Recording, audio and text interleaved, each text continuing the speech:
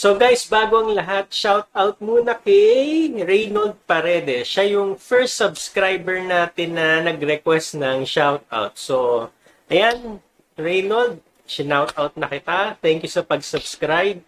If ever meron pang gusto magpa-shout out dyan, i-comment nyo lang sa video na to.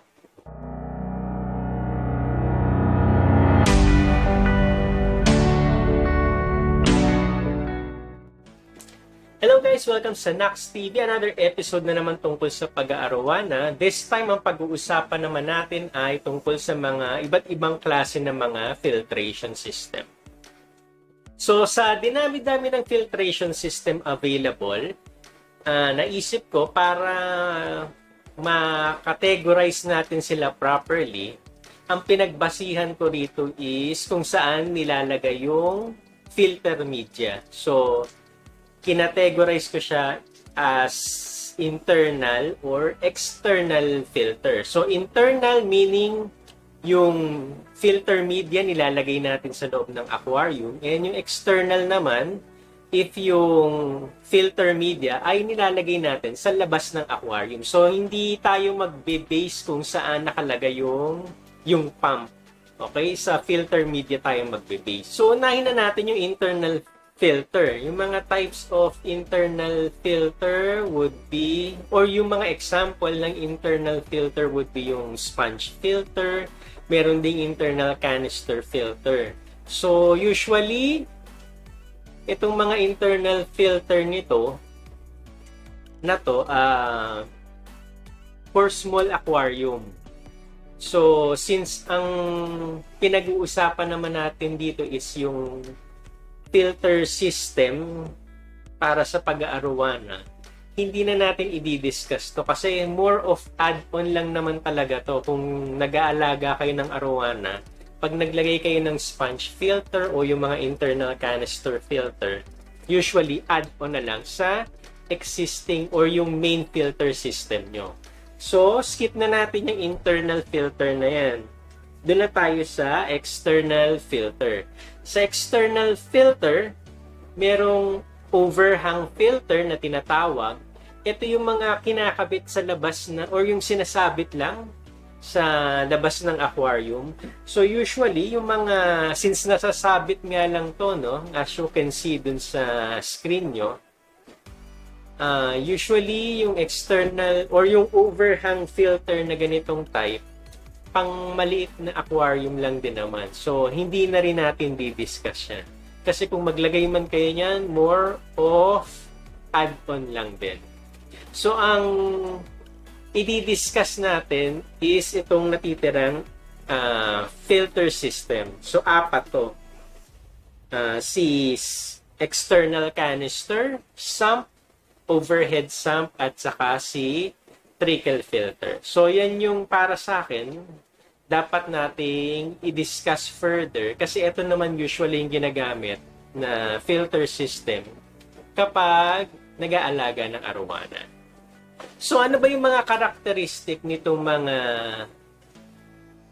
external filter na to? Itong apat na to. So, number one, since pang malaking aquarium nga sila, no? Suitable sila for bigger aquarium or yung mga monster tank. Number one would be yung higher capacity for filter media. So, expected nyo na itong mga filter system na to, kayang mag-hold ng mas maraming filter media as compared dun sa mga internal filter na counterpart nila. So, mapa-mechanical, biological man yung ilagay nyo, mas marami kayong mailalagay.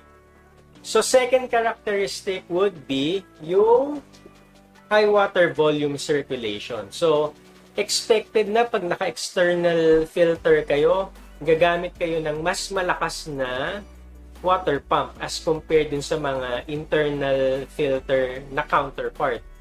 So, pag mas malakas yung pump na gamit nyo, expected yung water circulation sa tank nyo, mas better.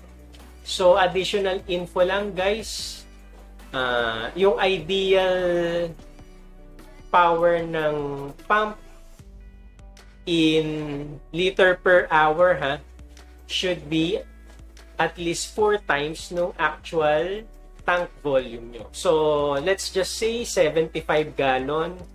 Convert natin sa liter, that would be 300 liters. Pag bumili kayo ng pump, dapat 1,200 liter per hour. So, times 4 nyo yung volume ng tank nyo. And then, yun yung kukunin yung pump in liter per hour na output. Okay? So, huwag kayo masyado mag-concentrate sa wattage. Kasi minsan, mas importante yung, or minsan, mataas yung outage. Yung wattage. Pero yung output niya in liters per hour, mababa lang eh. So, mas mataas yung binabayaran yung kuryente. Mahina lang pala yung output. So, check nyo muna yung kailangan yung output. And then, doon na kayo pumili sa mga brand kung ano yung mas mababang wattage. Siyempre, mas pabor sa inyo na mas mababa yung wattage pero mas mataas yung output niya. So, third would be better surface agitation. Siyempre nga, maganda yung water circulation nyo. So, expected na maganda yung surface agitation and then mas maraming dissolved oxygen sa tank. So, yun yung kinaganda. So, discuss na natin isa-isa tong 4 na external filter na to. So, simulan natin sa external canister. Ano ba tong external canister? So, makikita nyo sa screen, yan yung isang type or isang example ng external canister. So, ano ba yung kinaganda niyan? So, unang-una would be plug and play. So, pag bumili kayo niyan, pag-assemble nyo, kakabit nyo lang yung hose or yung input and output na pipe nyan dun sa tank nyo. Usually yan, sasabit nyo lang eh. So, isang pipe dyan, hihigop ng tubig, yung isang pipe, dun na lalabas yung na-filter na water.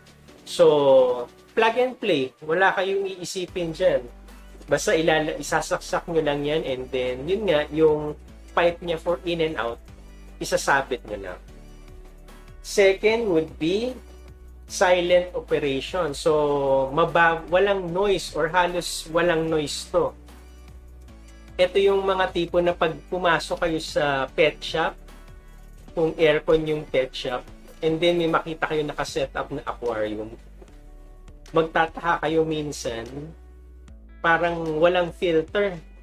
Pero pag tiningnan nyo ng maigi, meron namang nagfo-flow na water. So, pag tinrace nyo yung pipe, makikita nyo nakatago pala sa likod, no? So, external canister ang gamit nila. So, kaya medyo noiseless or halos walang noise. So, yun nga, nabanggit ko na rin, easy to hide, good for limited space. Pag medyo kulang kayo sa space and then gusto nyo siyang nakatago, external canister would be the choice of filter. So, yung last would be yung easy to clean. So, since naka-canister nga to, lalabas mo lang siya, bubuksan mo, and then banlawan mo na ng water mo from your aquarium, malilinis mo na yung loob.